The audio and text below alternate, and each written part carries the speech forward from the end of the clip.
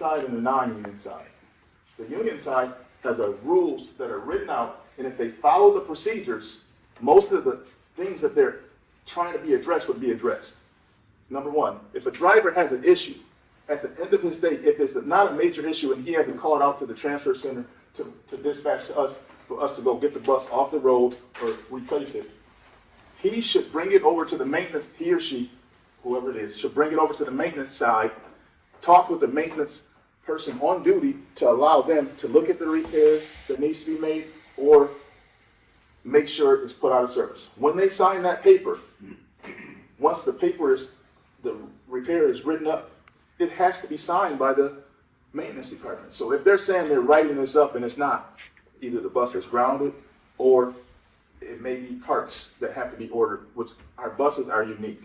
They're only manufactured by Gillick in some instances, and we have to wait for those. Sometimes it's 6 months. Not once have I ever heard of any frame being cracked on any bus. Our buses have stainless steel chassis that don't allow them to actually crack. So there's a cap that sits on top of the frame. Okay, and there's not a person in my department, and I stand here and say, would send anything out like that. Okay, Mr. Brown is not aware of some of the stuff that he is making accusations of, and I can stand here 100% and guarantee you that, because I'll give a report when we have our staff meetings, or I'll email it to him and let him know what's going on with the major issues of the buses. People don't understand budgeting and how the budget comes out. You all are looking at it from a different perspective. They're looking at it as a wish list. The buses that we just replaced cost $545,000 for each bus. We have a fleet of 17 buses. Now, if we were to go and replace each one of those buses, how could we afford that? You all see the budget numbers. You know deep down inside there's no way, unless somebody came and said, we're just donating this money, get those buses. Once you order a bus, it takes at least 1 year before you could even see the bus. So with all these accusations, yes, there may be some leaks. Yes, they're old. They're more than 12 years old in some instances. But we replace those parts as fast as we can. Engines, just to replace an engine, it's over $35,000. So for us to just say, just go put new engines and everything, we did that once. And some of those are still bad. And we got American built and spent $150,000 on 5 engines and had them all put in. And they don't always work perfectly. But to the people such as Cheryl that need transportation, we try our best to provide her with reasonable accommodations at all times. And yes, there's a shortage of people who are willing to work in our community, not just at our transit agency, because the transit world, when you communicate with them, there's a different understanding. The transit world doesn't operate the same way as other people operate.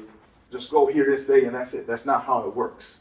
There's people on demand. There's people that go somewhere and get stuck and they call, hey, I need a ride. I need you all to help me. So yes, there's different nuances of how we have to try and reach out to our customers in the Jackson County area 7 days a week.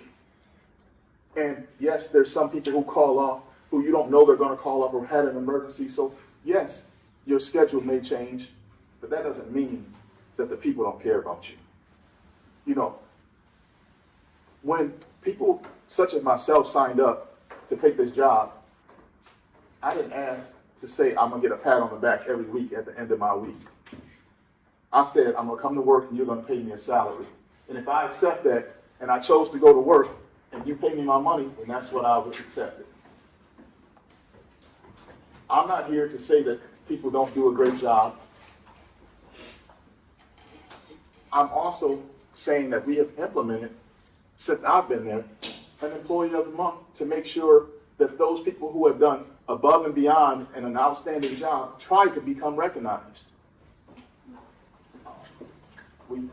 We've had to take and increase it to accommodate to raise the prices of what it costs to go out to eat or something like that. But we do that to try and let them know that they're appreciated.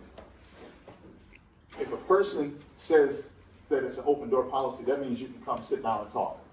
Those people who say those things have not been willing to step up and face the problems that they have. I suggest to my employees, or the people I work with, because I'm just one of them, but just in a different title, that if you have a problem, come to me also with a solution, because my solution may not be your best solution, and you will feel like I did not do anything about what you brought to me. So those are different opportunities that I present to people. Not once have the people who claim to have an issue, and definitely not some of those things that he read, have even approached or came to anybody to say, this is an issue. But I can guarantee you, to all of my knowledge, and I guarantee you that nobody has even come close to addressing Mr. Brown, saying that any of these buses have those issues. That's not even close. And in order to pass a DOT inspection, some of the people who are making some of those accusations probably doesn't know what it takes to pass a DOT inspection. Every morning, our drivers must complete a sheet as they go around and do their checks, and they are checking off to say that this bus is ready to drive. So if they're doing that and saying that it's not roadworthy, we have to park it. But if they're just going through and checking the list and driving it, they're not doing their job as well. And us as the maintenance staff wouldn't have the opportunity to correct it if we don't know about it. But as in management, if they're not bringing any problems to us that we don't know about it, we definitely don't have